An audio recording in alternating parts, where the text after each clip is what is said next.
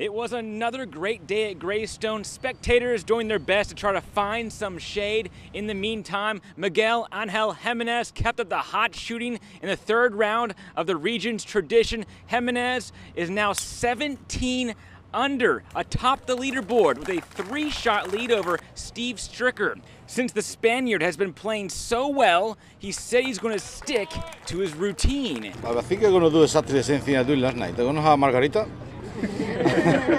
as an aperitif, and then I'm going to have with my early college, I'm going to have a nice bottle of Rioja, Tempranillo grape, and enjoy ourselves. And smoke a big fat cigar.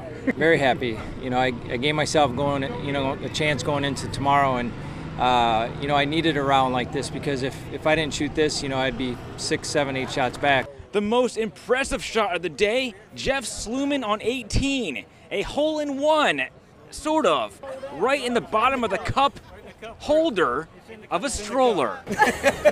First time I made one all day.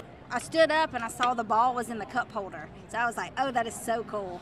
So the final round of the region's tradition gets started Sunday just after 9 a.m. In Birmingham, Kyle Berger, WVTM 13.